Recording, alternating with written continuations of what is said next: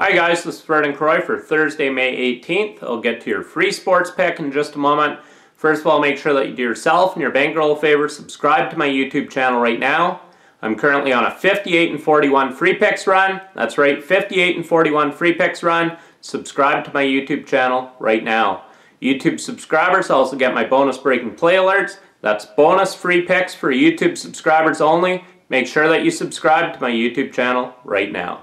I've now brought home money for my clients in 4 out of the last 5 days overall. I'm currently on a dominating $3,536 all sports run the last 19 days overall. I'm also on a dominating 13-6 Major League Baseball run, making my $100 clients $2,236.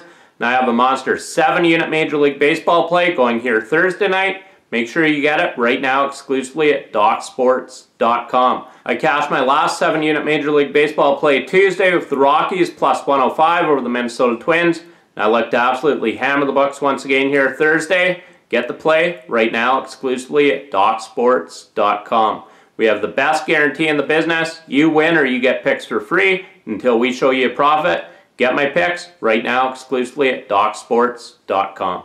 Your free sports pick for Thursday, May 18th. We're taking the White Sox and Mariners to go over the post total of 9. Covey's given up 6 home runs over his last 3 starts, and opponents have hit .370 against him on the road this season. And the Mariners have a pitcher out of the bullpen making his first big league start here Thursday night. So once again, your free sports pick for Thursday, May 18th. We're taking the Chicago White Sox and Seattle Mariners to go over the post total of 9. Make sure you get on my monster 7-unit Major League Baseball play. This is my dominating 13-6 Major League Baseball run, making my $100 clients $2,236. Continues right here Thursday night. Make sure you also give this video a thumbs up. I appreciate it. Thank you. In winning, Vernon Croy.